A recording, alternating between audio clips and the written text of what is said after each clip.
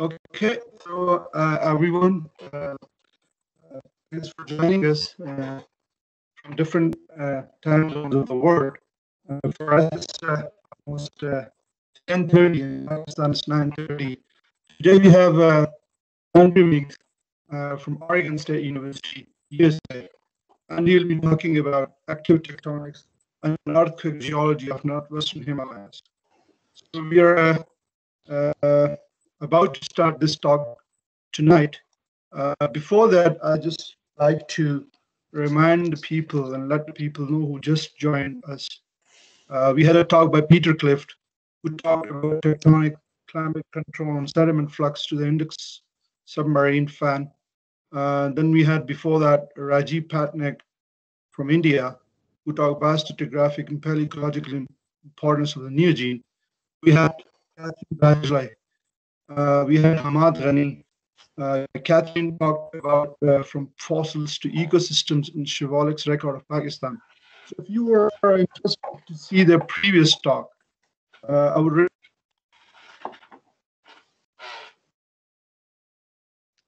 those talks because I'm providing links to those talks in this email. So I will now let Bob check with the program and interview the speaker for tonight's talk. Bob, over to you. Yeah, thank you very much, Irfan. And I want to also shout out to Mukhtar Ghani, who is in Quetta, who is helping to coordinate the Microsoft Teams programming tonight, this morning in Pakistan and tonight in Denver, where I'm located. This seminar series has been going on. I think we're on our number 10 talk right now. And we've got next week, we're going to have Kay Berensmeyer from the Smithsonian Institution. And we've got other people scheduled, including Jason Head from Cambridge and Lisa Taux from Santa Cruz. And we've got Peter Zeitler coming, Turi Serling coming, Yanni Naiman is coming. And we've got a Javed Khan, who worked on the Transindus.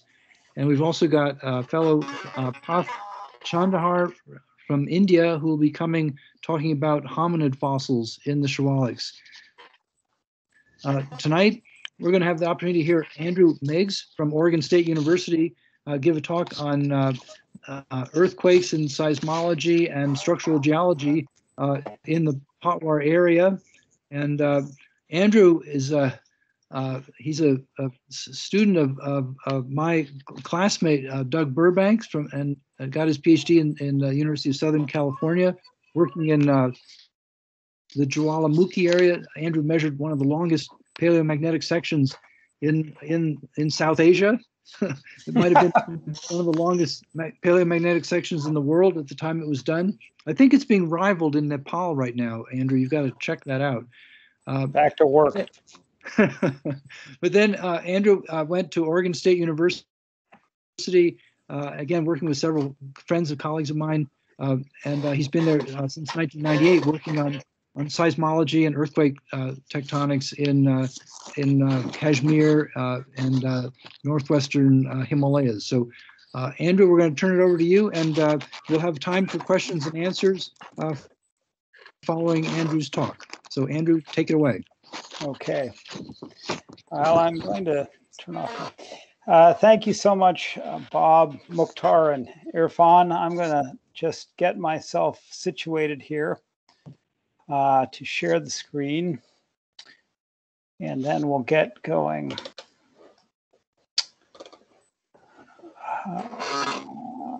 Hang on a sec. Sorry about this. I thought I had it all worked out, but I'll be ready to go in a moment, everyone. Yeah, no trouble. While you're putting your your story together there on the screen share, I just want to mention that we've got we really have 5 or 6 people already scheduled and lined up, and then we've got 4 or 5 people who've expressed interest, and we're nailing down dates.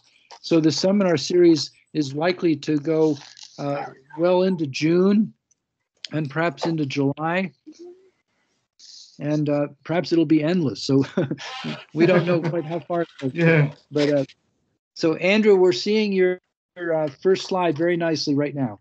Okay, very Yeah. good. Thank I you can so see some collaborators from Peshawar University. Andrew. That's good. Want me to, Good to see that. Irfan, do you want me to move them up a little higher?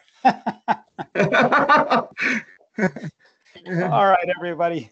The first thing I want to do before, I have two things I would like to just say before I get started with the sciencey part of the talk. But the first of all is I would like to say to all of my Pakistani friends and our Pakistani colleagues that Bob Yates sends his warmest wishes to all of you.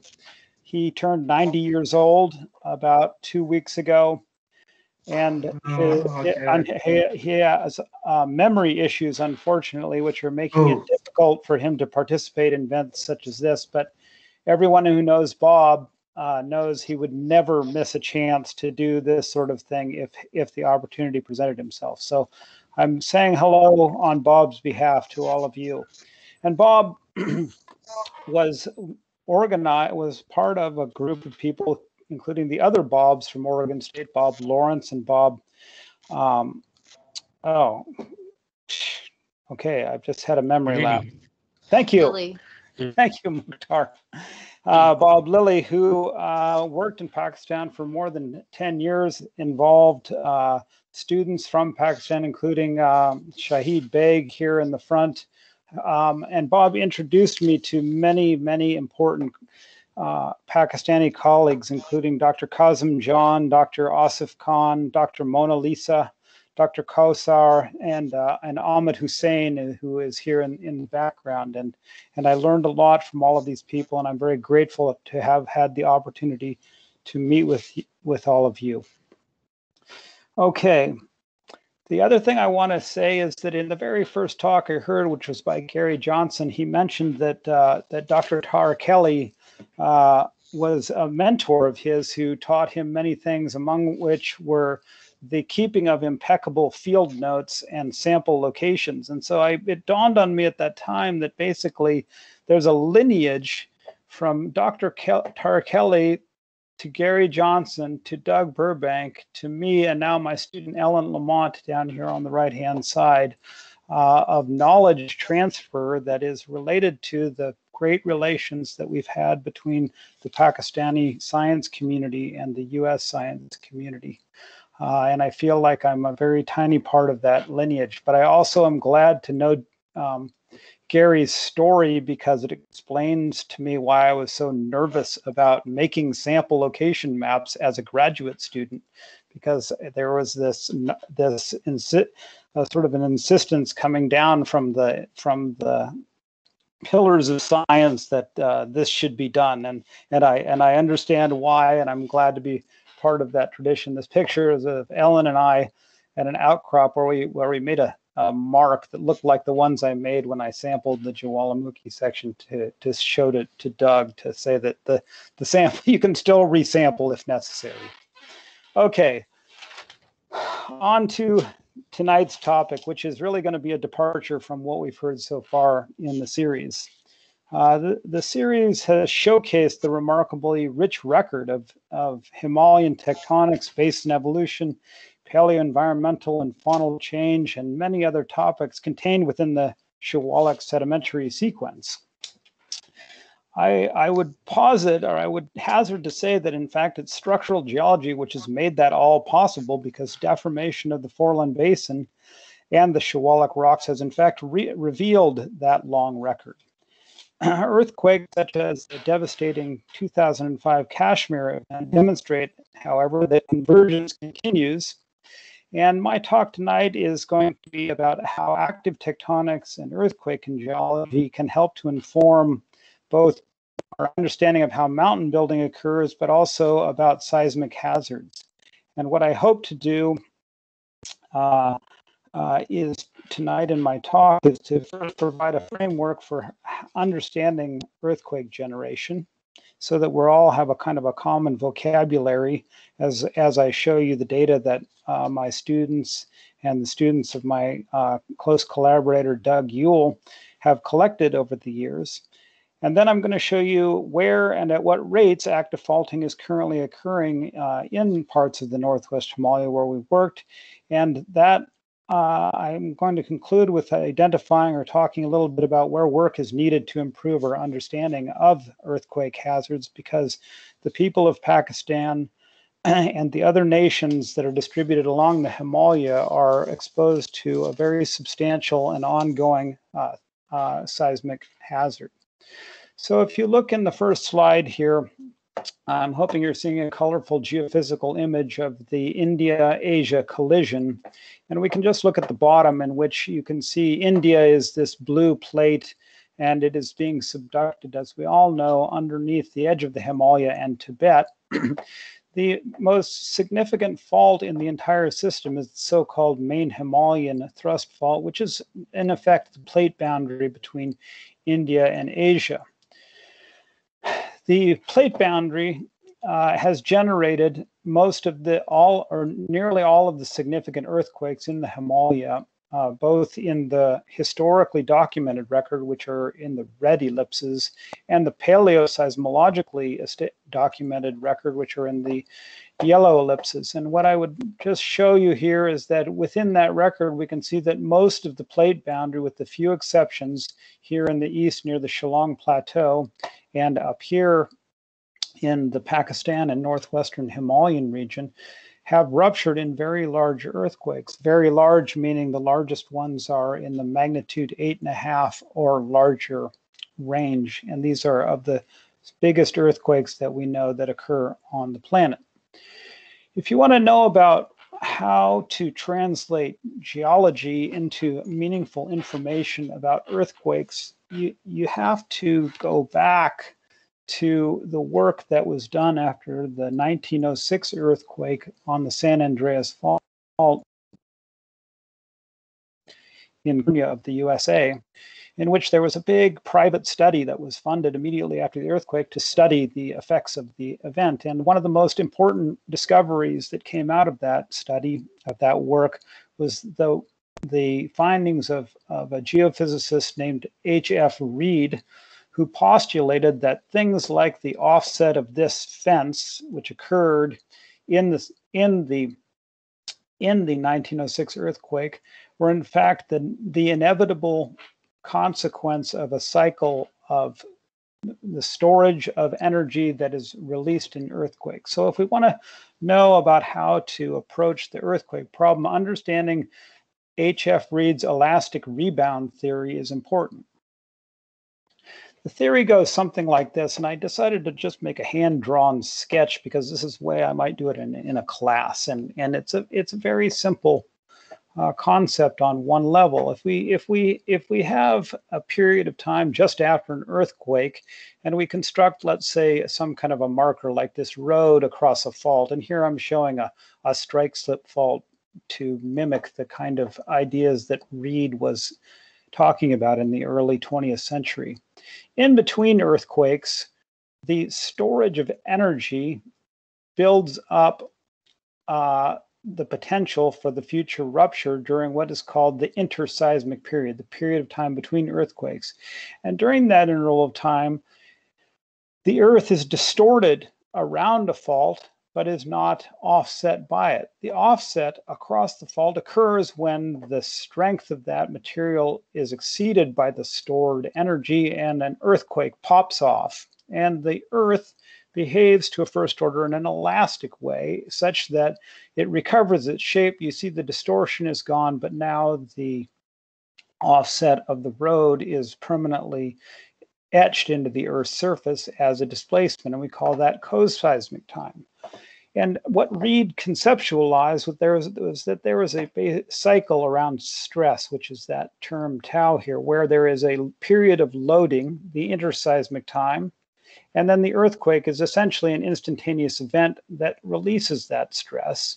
And the next earthquake is created by loading and unloading in the earthquake and so forth and so on, such that if we have a fault like the one pictured at the top and we plot displacement versus time, earthquakes look like a displacement event and interseismic time look like no increase in displacement. And over some period of time, we capture the displacement on the fault as a function of the combination of both the earthquake slip and the interval of time between those earthquakes. And if we have enough displacement, we can measure the slip rate, for example, on a fault. And in a perfectly periodic model, such as the one I have up here, where there's interseismic, coseismic, interseismic, coseismic, and onward, the loading rate of the fault, as indicated by the slope of this curve in interseismic time, ought to be matched by the long-term slip rate of the fault. And this provides a framework, therefore, by which we can look at the geological record, because we can look at, for example, successively offset features to calculate slip. And if we know their age, we can determine time. And if we have enough of that information, we can look at slip rate. In contrast, if we are in interseismic time, as we are now most of the time, in fact, is interseismic time, the loading rate as given by the distortion of that fault is indicated by the slope of this curve. So if we have a way of measuring the distortion of the Earth, we have a way of understanding what loading rates are. And thus, we can work back and forth between things that constrain what is happening interseismically to things that happen during earthquakes. And in the ideal case, they serve as checks and balances on one another. The other critical part about earthquakes and hazards, especially associated with places where continental collision is occurring, such as in the Himalaya, is that there are basically two parts of faults. There is the shallow part of the fault, which is depicted here as that part of the fault zone above a temperature of about 300 degrees centigrade. And there is the deep part of the fault, which is that part of the fault zone that extends below this 450 degrees C part of the fault zone. And I note this distinction because it is above this temperature range of about 300 degrees C where most earthquakes nucleate and they rupture towards the Earth's surface generally. Sometimes they rupture down as well, but generally speaking, we're talking about the upper part of this diagram is where the coseismic displacement occurs, and it is the lower part of the diagram in which interseismic strain accumulation loads the fault, which leads to an earthquake. And I emphasize this point because if we want to figure out where faults are accumulating strain, we have to look at parts of faults that are relatively deep. That is to say, at temperatures of 300 degrees C or higher, because it is that part of the fault which is continuously slipping and storing and transferring or storing strain to the shallow part of the fault. So what does this look like in the Himalaya? Well, if we take a cross section through Nepal, and this is often shown because there's a reasonably good understanding of both the interseismic and the coseismic time frames in Nepal. But here's the foreland on the left-hand side, the Tibetan Plateau on the right-hand side, and the plate boundary, the main Himalayan thrust is this black line which turns red down here.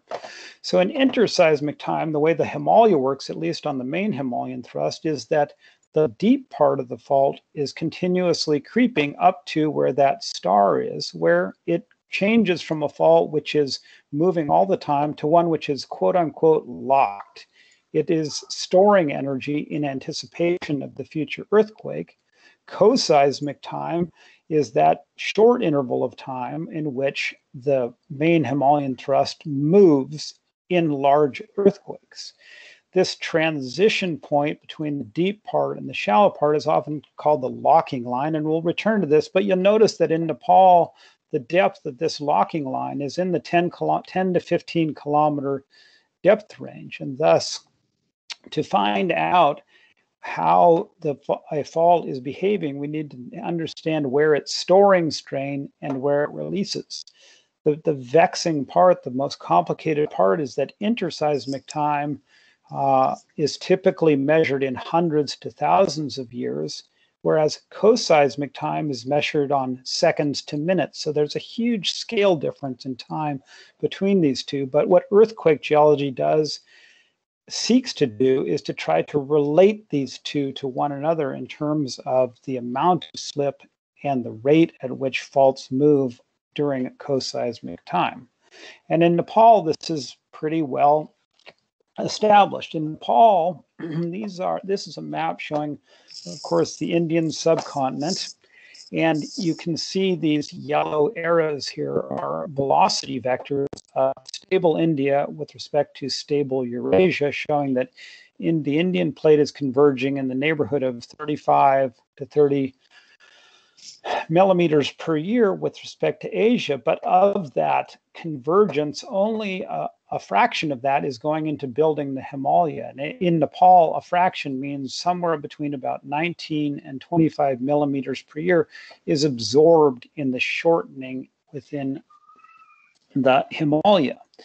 So in interseismic time, what that means is that if we look at that same cross-section we were looking at before, where the forelands on the left and Tibet is on the right, one of the methods that we can use to find this gradient in strain that shows loading on a fault is the horizontal velocity measured from the global positioning system instruments. And that gradient in Nepal shows about a 15 to 20 millimeter a year gradient between the rate at which a station is moving in Tibet or South Tibet with respect to stable India, and a station over here within the Himalaya is moving with respect to stable India. And that gradient ties directly to the locking line, which is related to the continuously slipping part of the fault. So in Nepal, the main Himalayan thrust is loading the shallow part of the fault at a rate of about 15 to 20 millimeters per year. If you go to the main frontal thrust, the frontal part of the Himalaya, this is where we would expect to see the effects of co-seismic deformation. And if you do this cross-section, there's the main frontal thrust, and this would all be Shawalik strata back here, which make a very simple thrust sheet that dips towards the north with the main Himalayan thrust here, climbing to the surface and then coming to the surface as the main frontal thrust. River terraces that are 10,000 years and younger are uplifted. So for example, we just take the oldest one here. It's uplifted at its highest point with respect to river level by about let's say 50 to 60 meters. And that uplift can be translated into a shortening rate across the main frontal thrust that equals approximately 19 or so millimeters per year, meaning that almost all of the strain that is stored on the main Himalayan thrust in interseismic time, at least in the Holocene, is being taken up by slip all the way up to the main frontal thrust. And that is the primary active structure in Nepal. That structure periodically ruptures to the Earth's surface. This is a natural exposure on a riverbank, which shows a river terrace, a young river terrace that is marked by this blue line here, that is uplifted about 7 meters with respect to the modern wash. And when you resolve for the slip on the main frontal thrust that is required to uplift this terrace, you get an earthquake in 1100 AD that probably had on order of 17 meters of slip in that one event. And that 17 meters of slip represents the net stored accumulated strain since the last earthquake.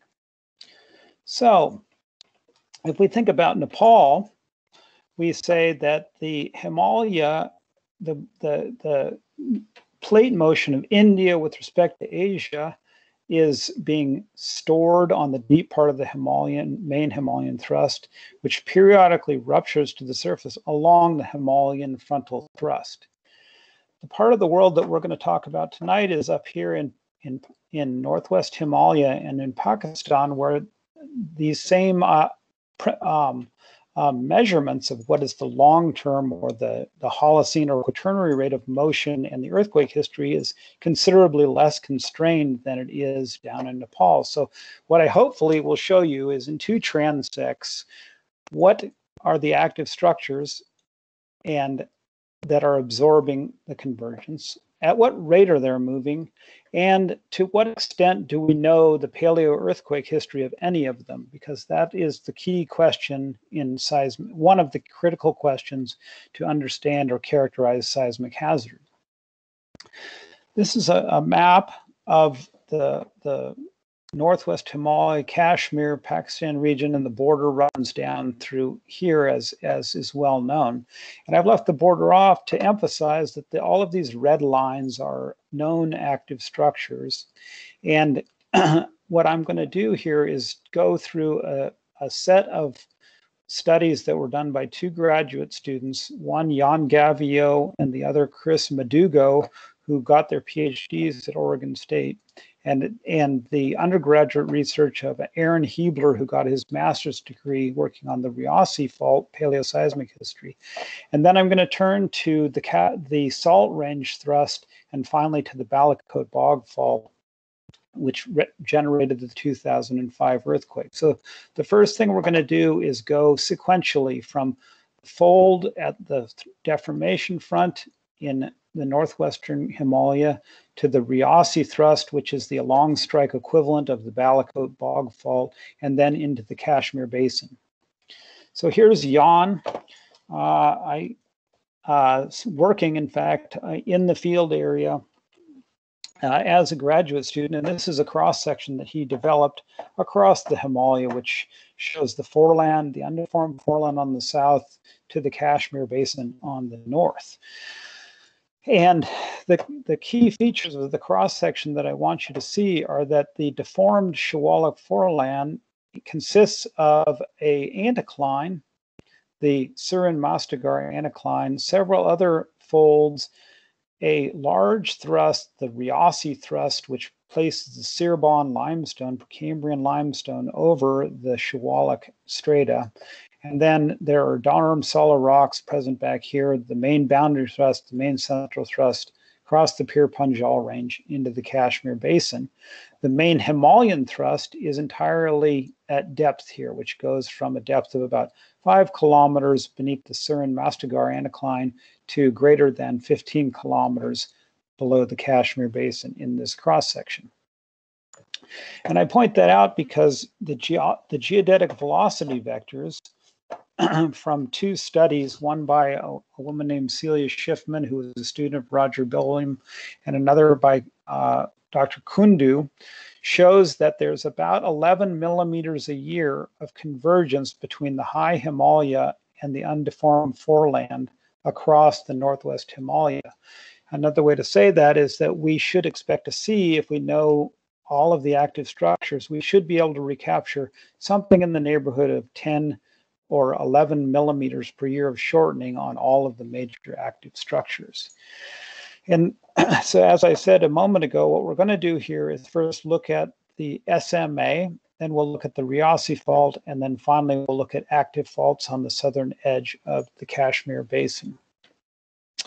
All right, the Surin Mastagar anticline is very well expressed topographically. This is a map of the Chenab River comes down through here, and the anticline is in this white axial trace running down through the middle of the photo, or of the digital topography. This is upper Shawalik and middle Shawalik rocks exposed on the limb of the anticline. And there's a lot of interesting features associated with this anticline. It's a complex structure. These are 3 serial cross sections that are showing the deformed Shawalik sediment in the light orange colors and the Dharamsala, or the Murray's equivalent, in these darker colors at depth. And the main feature to note is that beneath the SMA, there are a series of thrust faults that are all related to the main Himalayan thrust at depth. And thus the anticline is related to thrust tectonics in the deep subsurface that are duplicating the Dharamsala section. There's plenty of evidence that the SMA is actively growing. Here's just one of them that we have an image we produced in Google Earth, which shows more steeply dipping upper Shawalik, that are unconformably overlain by less tilted fans or uppermost shawolic. And you can see that bedding, for example, is unconformably overlain by less tilted rocks over here. So there's growth of this structure during the deposition of upper shawolic and younger beds. And that kind of active growth is also indicated by the deformation of river terraces, which are etched across the anticline. So this is a map that from Jan Gavia's dissertation, which shows fluvial terraces of different ages, where yellow is the oldest, and this dark green is the youngest terrace at the lowest elevation. And these terraces are folded across the SMA axis, which is shown going right through here in the middle of the anticline. Here's but just one field image from Jan's work, which shows a river terrace elevated with respect to the modern channel near the core of the SMA, and in the background what you see are steeply tilted middle shawolic rocks. Thus, this terrace is evidence that there is continued growth of this fold even into the Quaternary, which is causing uplift and abandonment of terraces. And this is a profile of those terraces going up and over the anticline, and what you see are that terraces T1, for example, which is the oldest, is higher and more tilted than older terraces such as T2 and the youngest terraces at the river bottom. Now, in order to figure out the age of these terraces, Jan employed two different methodologies. One is beryllium 10 cosmogenic surface exposure methodology, and then the optically stimulated luminescence method to figure out the age of abandonment of the terrace from the beryllium data and the date of aggradation of material on top of the bedrock unconformity with optically stimulated luminescence. And there's simply not enough time to explain either the methodologies or the problems with them, because they aren't simple to apply to geomorphology. But when you apply these age constraints to these terrace data, you come up with a shortening rate across the Surin-Mastagar anticline, which is in the neighborhood of 6 millimeters per year, averaged for the 3 principal terraces that can be mapped across the anticline over a period of about 40,000 years or 50,000 years. And what's interesting about that particular result is when you compare that shortening rate of about 6 millimeters per year, as indicated by the green swath here with the dash line in the middle, and compare that to Jan's other work that is showing the long-term evolution of the SMA as constrained by uranium, thorium, helium dating of the same type that Ahmad Ghani described about a month ago, you get actually shortening rates on long time scales that are about the same as what we see on the tens of thousands of year time scales. The important point really, however, is that about half of the convergence of South Tibet with respect to the Indian foreland is absorbed at the deformation front, which means there are other active structures to account for the missing other half of the shortening. And the main fault system that is capturing that missing shortening is the Riassi thrust system. The Riassi thrust is mapped regionally as separating the Precambrian Cirebon limestone, which I'm pretty sure is the age equivalent of the Muzaffarabad limestone in Pakistan, with respect to deformed shawolic rocks, which are shown, I guess they're not differentiated on the map, and terrace deposits. And the Riassi fault near the town of Riassi itself consists of two strands: the main Riassi thrust, which is the one placing the carbonate against the shawolic or other superficial deposits, and the frontal Riassi thrust, which is a splay off of that structure. The faults are exceptionally well exposed. These are pictures from a paper by Jan in 2016, which show the Precambrian-Cirebon limestone cored mountains thrust over the superficial deposits, terraces, and shawalik of the footwall. If we look in detail, the main Riasi thrust is here in the lower left, and it is a steeply dipping fault that is unconformably overlain by this T5 deposit. And that's important because the frontal Riasi thrust, in contrast, cuts all of the superficial deposits and goes right up to the Earth's surface. Thus, the currently active strand of the Riasi thrust system is the frontal Riasi thrust. And I would be remiss if I didn't also note that there's a French group led by Professor Mounier, who has also worked in the same area. They refer to this fault as the rain fault, but they're the same structure. We had you can see the literature. There are some differences of opinions about how the faults work, but in general, the basic structure is agreed upon between our two groups.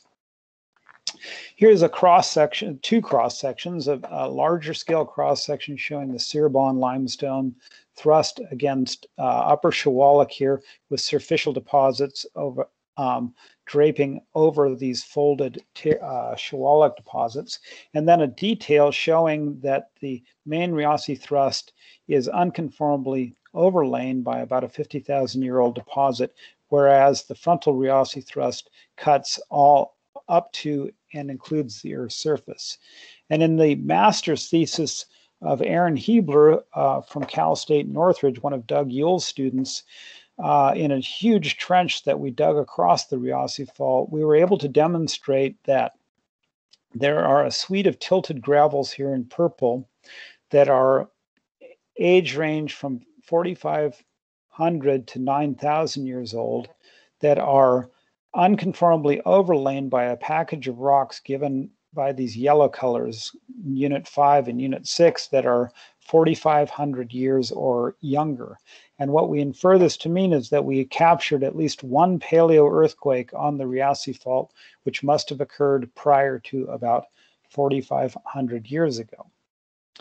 Now, if we turn to the Kashmir Basin in the farthest north part of this transect, this is a map from Chris Madugo's PhD dissertation, in which he shows his map distribution of the so-called Balpora fault system, which it marks the southern boundary of the Kashmir Basin and deforms terraces that are coming off the Pir Panjal range and draining into the central Kashmir Basin.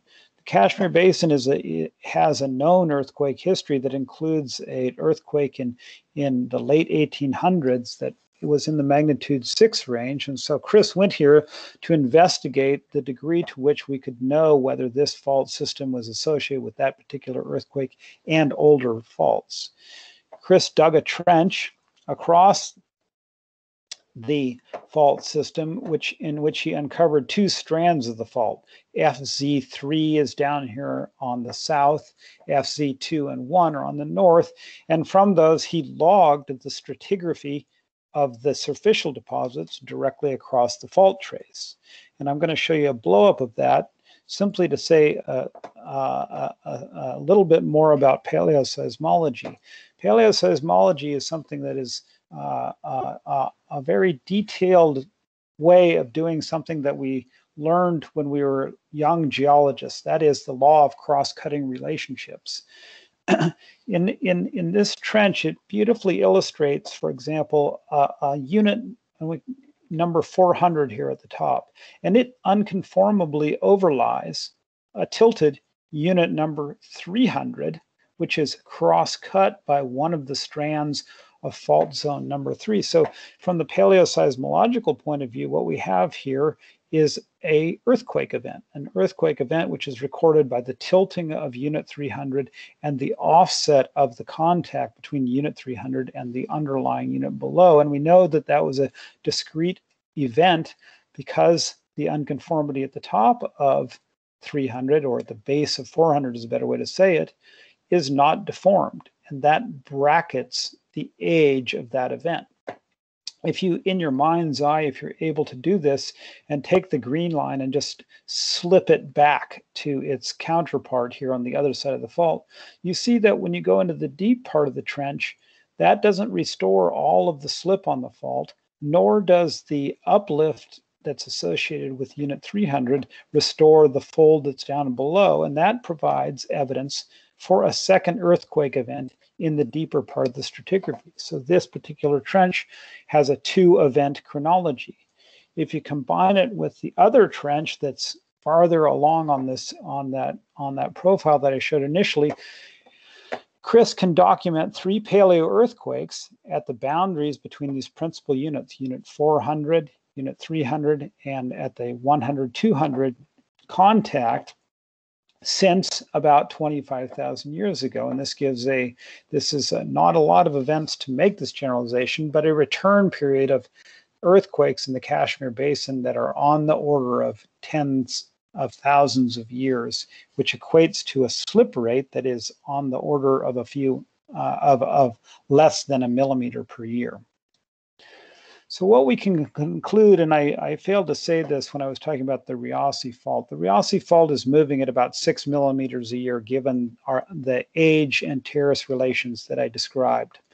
You can say that in the northwestern part of the Himalaya, that the SMA absorbs about 6 millimeters per year. The Riasi fault absorbs about 6 millimeters per year, and the Kashmir Basin faults absorb a millimeter or probably much less than a millimeter a year of slip, such that the geological rates that we measure in the Quaternary on this set of faults matches fairly closely to the loading rate that we measure from GPS here.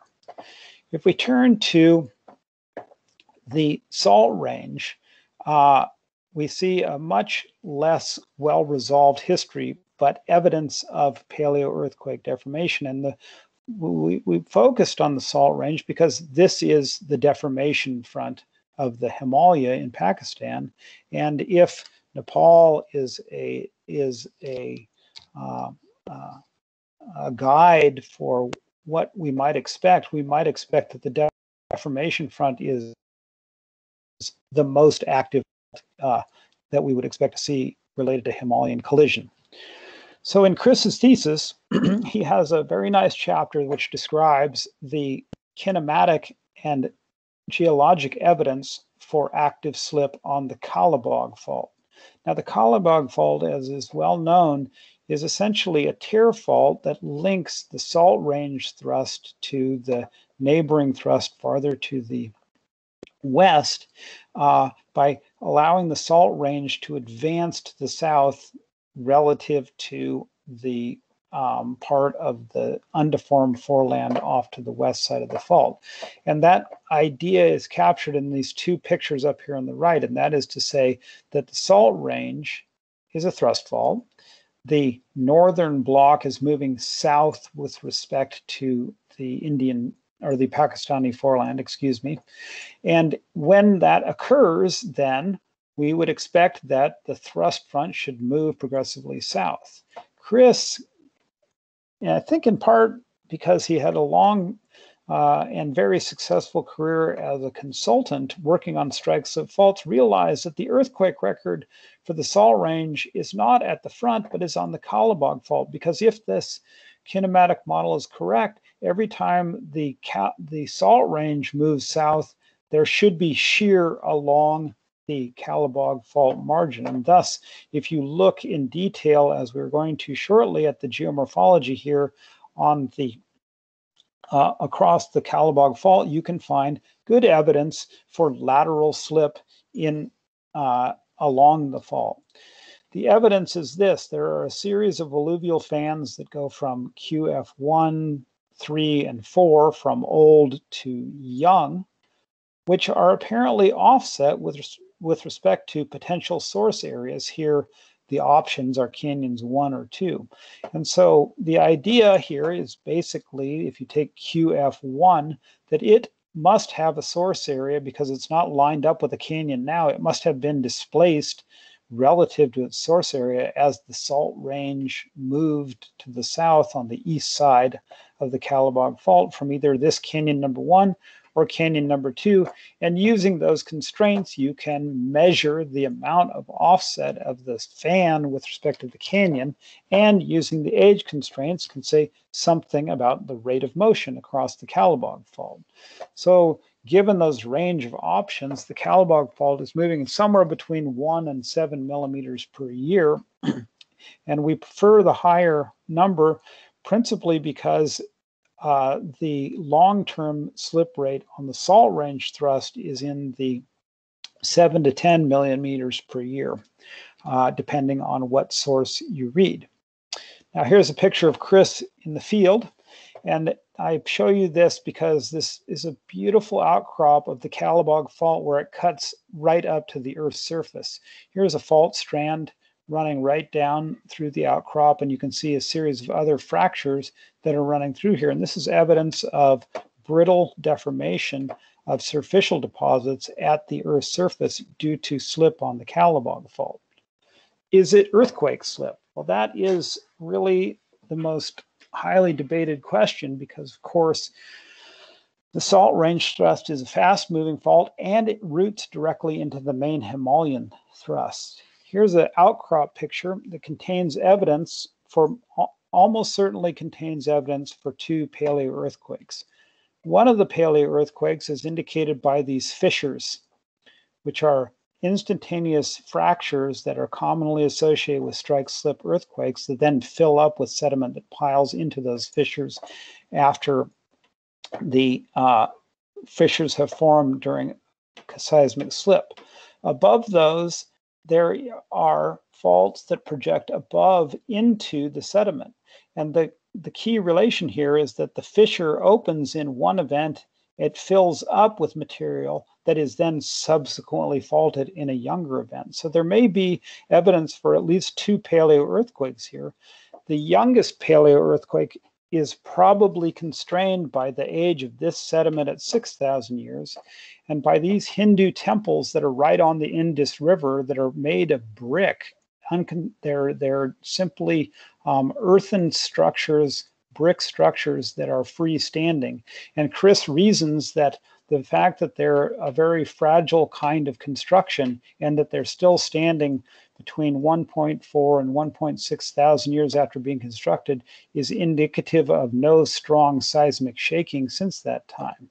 And from these data, he therefore concludes that there is a paleo earthquake recorded on the Calabogue Fault and therefore the salt range thrust sometime between 6,000 and 1.4 thousand years ago. Finally, if we turn to the Balakote Bog Fault very quickly, the Balakote Bog Fault is part of the same thrust system as the Riasi Fault. It separates at the surface the Muzaffarabad limestone from either Shawalik or MBT rocks, depending on where you are along the fault trace. The earthquake nucleated at depths of about 12 kilometers and ruptured up a thrust fault to the Earth's surface, as is well known. Immediately after the earthquake, a team of Japanese scientists partnered with the GSP to dig trenches across the Balakote Bog Fault, and these are graphics from their trenches, not the actual trenches, not the actual pictures of the trenches themselves, but these are the faults here in red, and the sediments that were deformed in the 2005 earthquake are these purple colored rocks, including the rupture to the Earth's surface on this strand right up here. And you can use these trench logs to reconstruct paleo earthquakes by removing 2005 earthquake deformation. And that is shown here, where all of the units that were deformed in 2005 are restored back to horizontal, but that leaves behind folds and thrust faults which are not accounted for by that restoration. And thus, in this set of trenches, there are at least 2 paleo earthquakes on the Balakote Bog Fault, which, as they showed in their paper, have return periods of probably in the neighborhood of 2,000 years or so. The 2005 earthquake took place here, and the last event back took place anywhere between 200 and 2000 years ago, and then there's possibly an older event as well. So a fairly long 1,000-year-ish return period between earthquakes. Okay, so I'm getting close to being able to summarize what I've shown you. First of all, in the Northwest Himalaya, we have the main Himalayan thrust extends from beneath the foreland into the hinterland. If we look at geodesy, that's this curve up here, which shows where interseismic strain is accumulating now beneath the Pir Panjal Kashmir Basin, and farther to the north, the locking line for this profile would occur in this region here between 10 and 15 kilometers. If we look at the geological rates as shown by Jan and Chris, the SMA accounts for about 6 millimeters. The Riasi thrust accounts for about 6 millimeters, and the Kashmir Basin faults account for 1 millimeter or less of the shortening, which balances the geodetic rate that we measure in interseismic loading. If we turn to the paleo earthquake history, what we see is in the available published data that exists right now shows one event from Aaron Hebler's thesis, 3 events from Chris's thesis. The events are considerably different in terms of their interval of time. This is one event in the last 4,500 years. This is 3 events in 30,000 years. Up in the Japanese trench on the Balakote Bog Fault, we have at least 2 events in the last 2,000 years. And then given Chris's work on the Kalabog Fault, we have 1 event in the last 1.5 to 6,000 years. So a fairly Spartan record given the rate of convergence and the number of active faults on the map. So what does that mean about earthquake hazards in Pakistan? Well, I guess I would like to end by saying that the salt range is the surface expression of the main Himalayan thrust, and there's a lot of debate in the literature about, is the salt range capable of generating an earthquake? And what I would point out is that if you look at Ghani's fine cross-section from his 2018 paper, or from this very old paper by Baker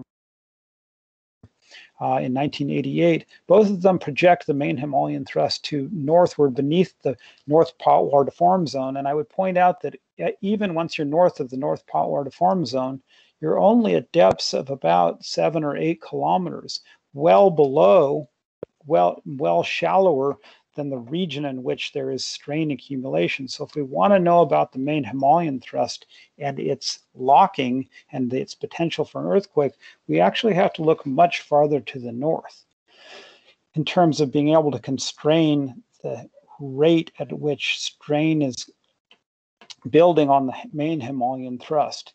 And this is really a critical point, because if you make a map of where the locking line is, that's this black dashed line, or a guess of where it is, it's known under Kashmir from existing data, and this is simply a guess based on depth here in the north. These colored areas reflect the region of the MHT which could potentially move in a large future earthquake in Pakistan. And what you notice is that most of all of the region between the Salt Range underneath the Peshawar Basin and farther to the north is underlain by a relatively shallow main Himalayan thrust that we know very little about its earthquake potential, except for this one site on the Kalabog Fault, and that's tells us there was a paleo earthquake there, but it doesn't provide a very rich record of the longer term.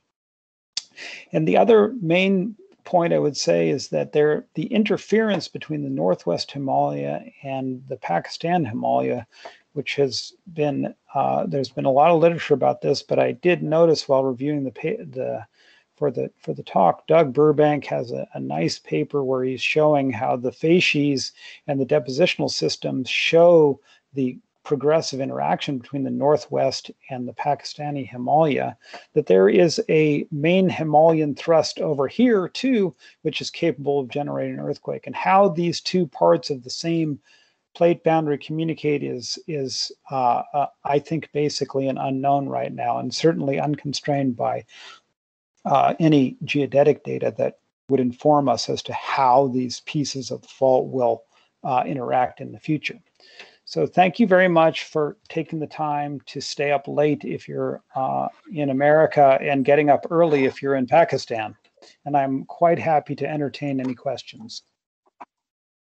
Thank you very much, Andrew. That was a magnificent talk. Would you like me to stop sharing? Yes. Yeah, please. you can if you just want people to see you and interact more. Okay.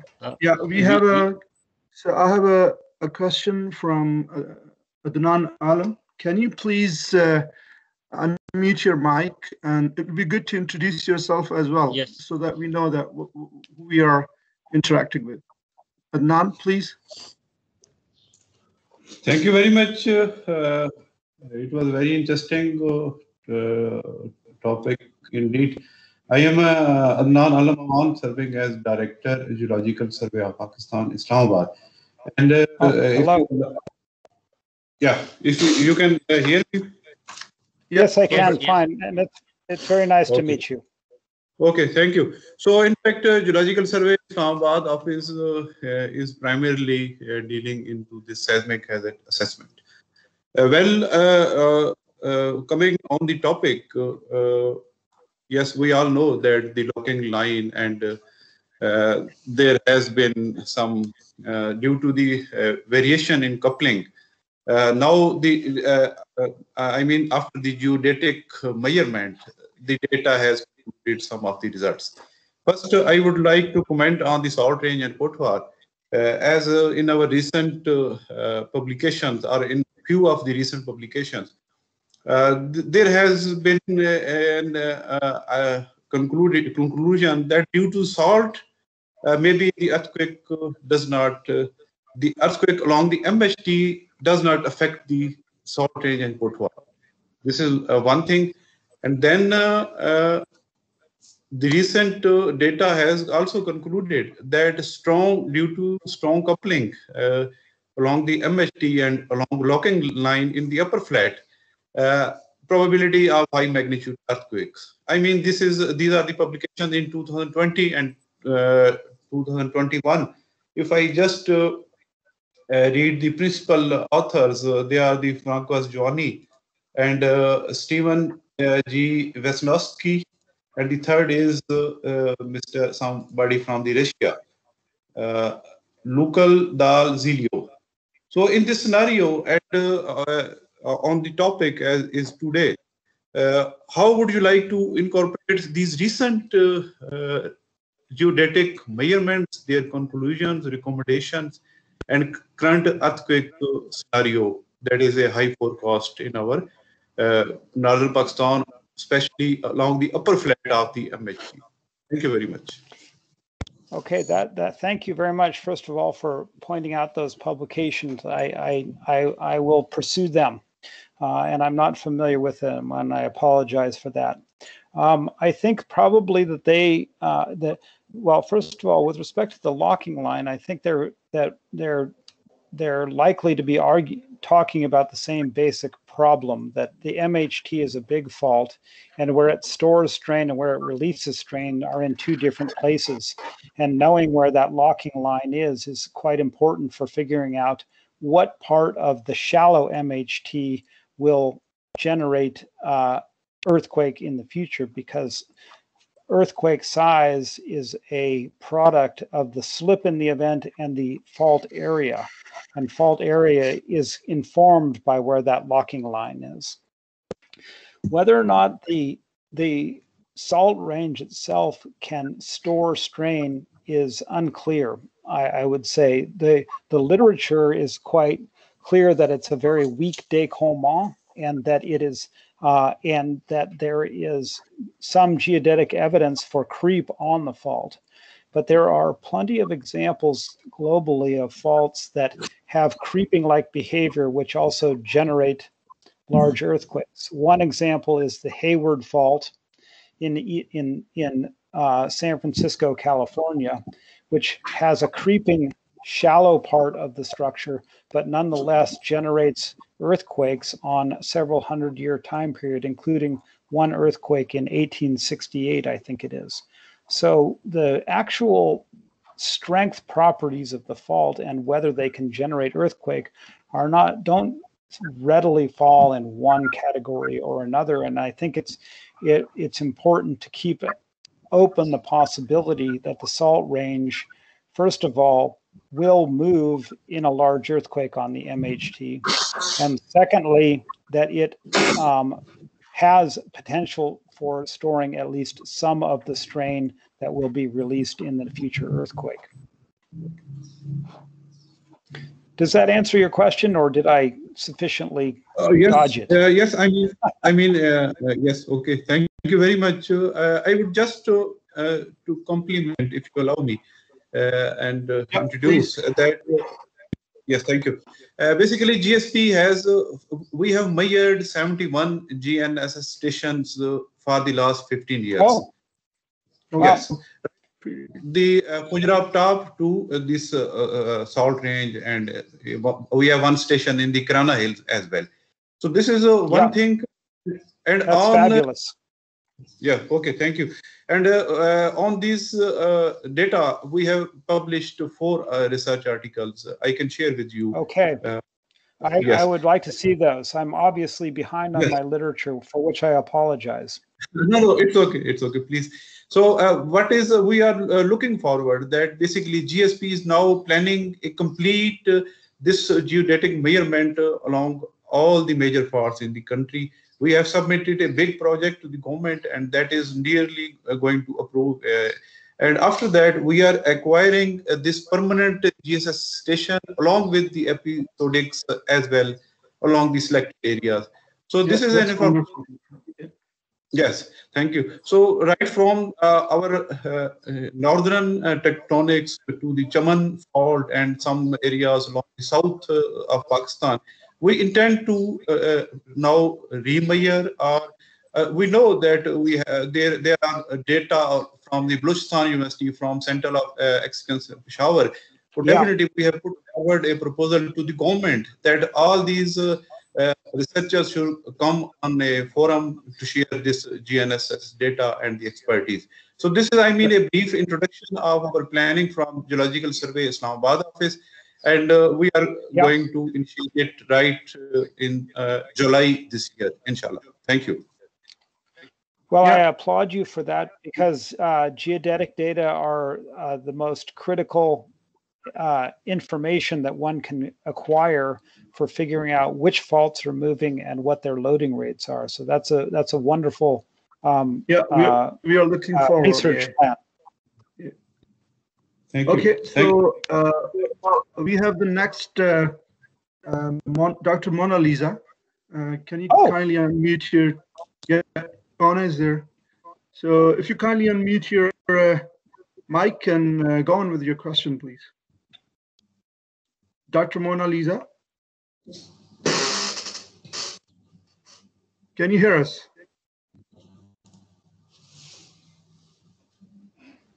Her mic is still. Yeah, you're fine now. Please go on. Yeah. First of all, I'm very happy to see Andrew after such a long time. I think. Hello. Hi. How are you, Andrew? I'm all right. How are you? I'm very happy to see you. And I must say, first of all, I just convey my best wishes and regards to all my colleagues and friends in Oregon State University, especially John and Bob Yates and Susan. And I'm missing all of you very much. And I'm very happy and very excited to see you after such a long time. And I'm hoping that in future we will keep in contact. I'm very happy and delighted too, and it was a very wonderful talk, and you addressed structural configurations in Pakistani Himalayas, especially in Salt Range and in Riasi Fault. I'm greatly impressed to see such a wonderful presentation. I have just a very short question. I just want to find out the role of translational tectonics in Pakistani Himalayas, especially as you know that in Naga Parbat syntaxes, we are having two right lateral strike slip faults. Those are Rykot fault and Stack faults. And then again, we have another syntaxis, which is Hazara Kashmir syntaxis, where we have GLM fault, which is again a strike slip fault. And then again, in Salt Range, near Salt Range thrust, as you mentioned very well, that Kalabak fault, which is a very active fault, and once again, it is a strike slip fault. So I think there is a role of strike slip fault, that is the transpositional tectonic, is also playing a very active role in the production of future major earthquakes. And along with the transpiration tectonics, I must say that there are some blind zones like Hazara Lower Seismic Zone, Indus Kohistan Seismic Zone. These are very active zones and they are lying at a very shallow depth. As you see that in Kashmir Basin, we have Balakot Bao fault, which is a very active fault and which is, I worked with Bob and Ahmed Hussain and with you when you visited these areas in 2000 after 2005 earthquake. And we see that this area is surface faults, that is the Balakot Ba fault, is not only very active, but at the same time, Indus Kohistan seismic zone is playing a very active role in the generation of earthquakes, especially shallow level earthquakes, with having the depth of 5 to 10 kilometers or 15 kilometers. And along with the shallow depths, these earthquakes are having the major magnitude. That is, we are expecting or we are experiencing the earthquake, especially in Hazara Kashmir syntaxis area in Kashmir Basin. A magnitude level of these earthquakes is above 6.5. And at the same time, these are we are experiencing seismicity at a very shallow level. Similar is the case near Salt Range, which is again a very important and active deformational thrust. Here we are having the earthquake with a magnitude with less magnitude as compared to Hazara Kashmir syntaxis. That is 3 or 4, about 4 magnitude. We are not experiencing earthquakes with larger magnitudes like greater than 6 or 7 near Salt Range, but we are expecting or we are forecasting on the basis of GPS data and your field studies and your very comprehensive work.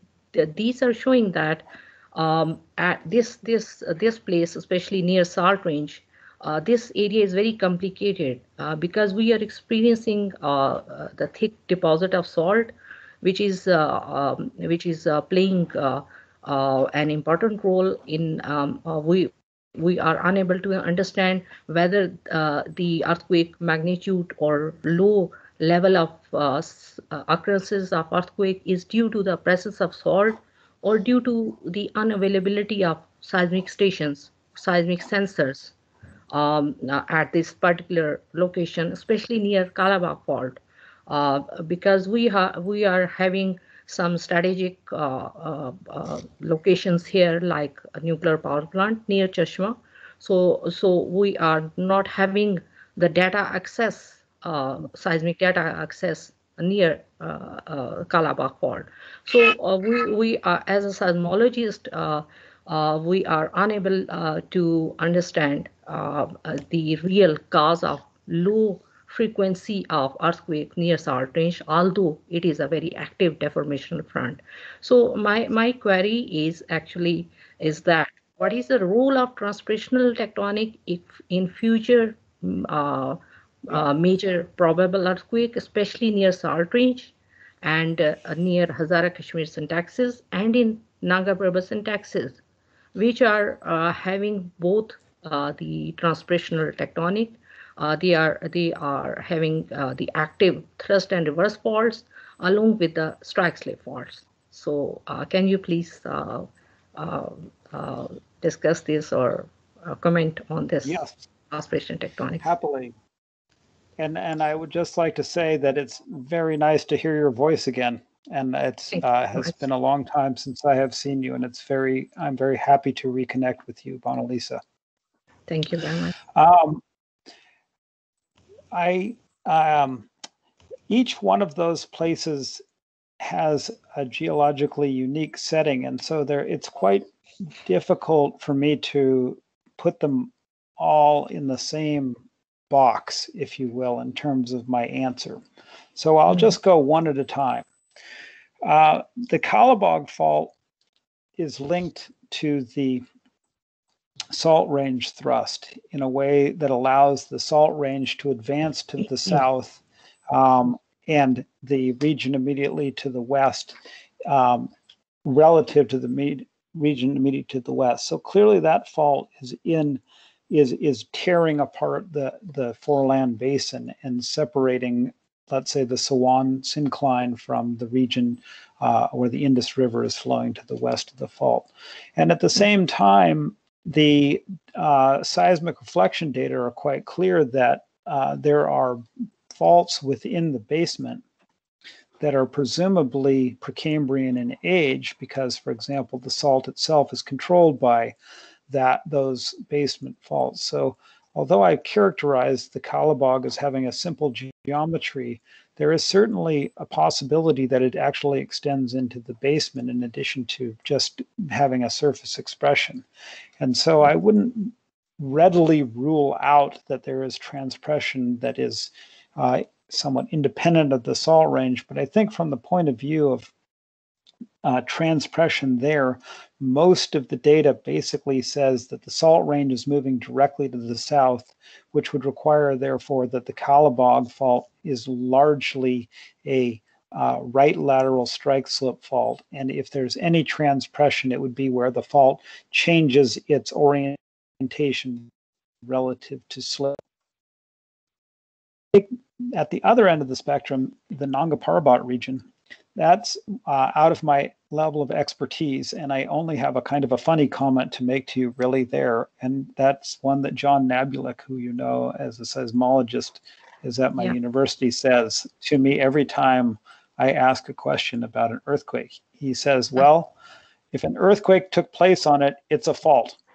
So my point is that if you have a transpressional focal mechanism in the Nanga Parbat massif related to the Raikot fault, then there must be a component of transpression there.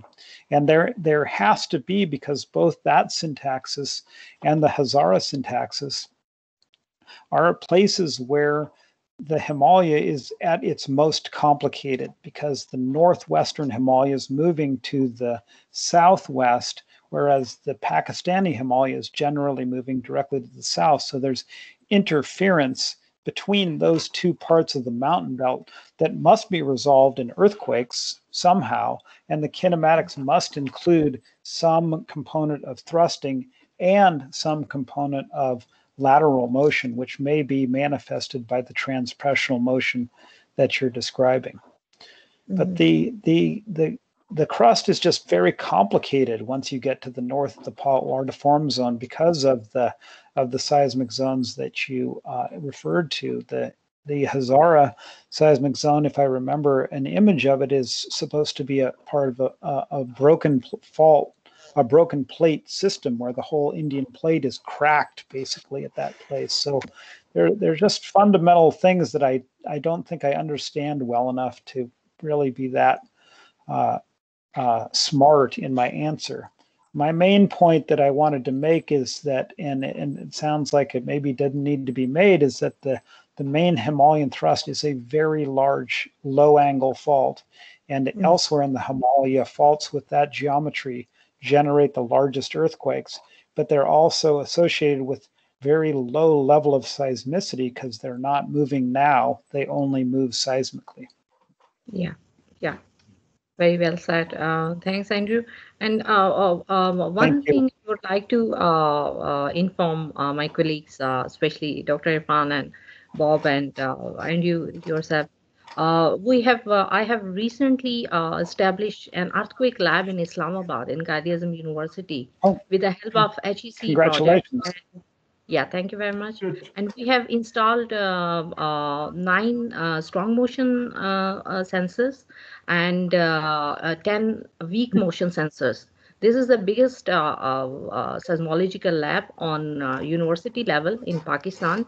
And our main aim is to find out the seismicity, especially in capital city and in Hazara Kashmir Texas, especially.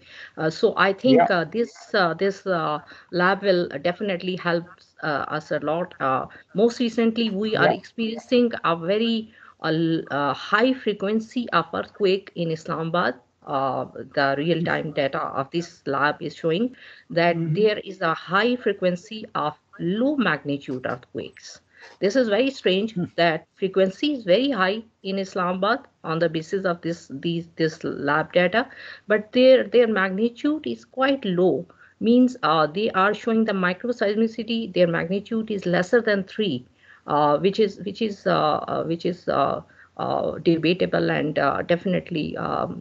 I wish that Andrew, you and John can work on it and find out the cause of this high micro level seismicity in Islamabad. Yeah. Yeah. Well, I'm very encouraged by both. I'm encouraged by hearing that and by hearing that the GSP is actively involved in a large collection of geodetic data, because those kinds of measurements, both earthquakes and geodetic data, are absolutely essential for characterizing the location and importance of different seismic hazards. Yeah, it's wonderful news. We have a question from Adnan Al-Manan. Okay, well, thank you, Mukhtar Ghani. If I may share my screen, I think I would open share tray, right? Yeah. Yes, just click the arrow button. Okay. So you see my screen now? We are yes, we can see. Okay. So I mean, just if you allow contributing in the discussion that is going on, that you see, this is our data of Francois Johnny et al. 2020, and here the Indus-Quezon seismic zone is showing strong coupling, and same is the data somewhere around Islamabad and the Naga Parbat Haramosh massive, definitely along the Raikot. So strong there, and this our article was reviewed by Roger Billam and this other second author. And now the screen I am sharing, that this is the recent publication of building the Himalayas from tectonics to earthquake. And you see the northwestern Himalaya is again highlighted as strong coupling. So the maximum color is the maximum seismic risk. And another recent publication, that is the Great Pending Himalayan Earthquakes. And here we see that a series of trenching has been processed by the Indian geological, earth sciences researchers. And they have find out these reoccurrence along certain specific fault lines. So, I mean, this is true that as Dr. Mona Lisa has said, that there is a frequency of earthquake in surrounding of Islamabad, but they are of low magnitude. Yes, it is interesting that we have only one historical reference earthquake in our this Islamabad, and that is the Texla 24 AD earthquake. And if we plot its epicenter, it is in fact near D12 and Shah al-Adita sectors of Islamabad. So definitely we know that its magnitude was from 7.6 to 7.8 something. So this is the only historical reference we have, and all the data that was on the basis of before the invent of the geodetic, and after that is totally matching. I would say that towards the strong coupling and high seismicity potential in the area. And few of the authors have clearly even indicated the numerical, I mean, the structure magnitude, moment magnitude, where they have said that it is above 8 somewhere in the upper flat of the our MHD. So upper flat, we all know that this is a region, Islamabad and Indus-Pakistan seismic zone, and somewhere along the locking line. So definitely, I just I mean, remark to agree with the discussion that is going on. Thank you very much. Well, I would make 2 points. First of all, the coupling map that you're showing is extremely important because it's those areas that are coupled that will provide the slip in the future earthquake, and thus you can make an estimate of the size of the earthquake by figuring out the size of that area, and presumably that's what Juan did in this article. The other thing I would say about the figure that you showed with all those trench sites is that map shows you the science progress in the Himalaya since about 1999, when the first trench was dug in the Himalaya. And it's an impressive growth of information, but you notice that it's once you hit the northwestern Himalaya in Kashmir and in Pakistan, the density of knowledge drops off enormously. And that is really a significant window of opportunity for future work, is to try to improve that paleoseismic record towards the regions in the West in your country where the same kinds of information don't exist with anything like what you're showing on this map. Those are very important points. Yes. That you raise. Yes, thank you very much. And we are looking forward to build up a future strategy. I mean, Earth Sciences in Pakistan and GSP strategy to work on this specific issue, because once the alert is there, I mean, high seismic information indication based on the data is there, then interaction and collaborated efforts are required locally and with the international community. Yeah. Thank you. Yeah. Yeah. Thank you, sir. So I think, Andrew, that was pretty much it. We don't have any other questions from the audience. Okay. Yeah. So I don't know if Bob is around, but I think it's time to conclude. Yes, he is here.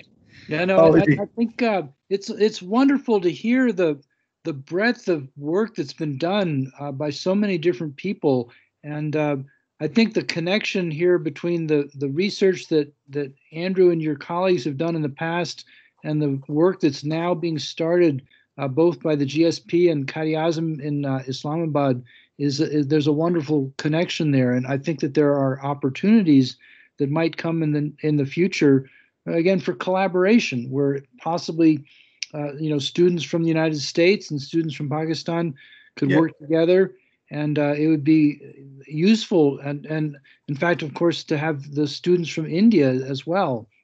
Yes. And, the plate boundaries don't know where the international boundaries are. No, so they have no knowledge. True.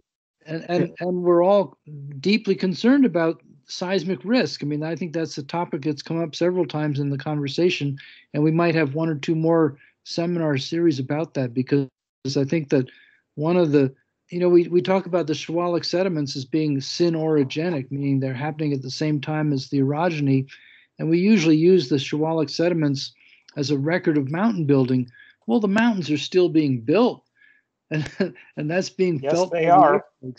So I think it's a wonderful contribution to our series, Andrew, and thank you all for participating. And I invite you all to come a week from now. And Dr. Kay Berensmeyer, who is worked for many years on studying the record of life in the rock units in Pakistan and other parts of the world, will give a talk that will involve reconstruction of paleoecology and paleo landscapes, following on the work that Catherine Badgley talked about and John Barry talked about. So we'll see you all next week. Thank you. Yeah, thank you. Yeah. Dr. Mona want to add some. Certainly, yeah. Yes. Yeah, I must say that I'm very grateful to Irfan and Bob. You people are doing great, and this is my first interaction, and I just see the name of Andrew, and I can't help myself to participate in this marvelous discussion. And I think we must collaborate, GSP and Peshawar University and Qaid-e-Azam University and Oregon State University, to improve the seismic risk or seismic hazard assessment mapping of Pakistan, especially, which is due. And I think we must collaborate. And I must say, I congratulate Irfan and Bob, especially to you, that you are doing a wonderful job. And I'm very happy to see Andrew after such a long time. And I'm hoping that in future we will keep in contact. Thank you very much. Thank you very much, Dr. Mona Lisa. Good to see you here. Thank you. I'm older. I think that's the time to say goodbye and see you in the upcoming seminar.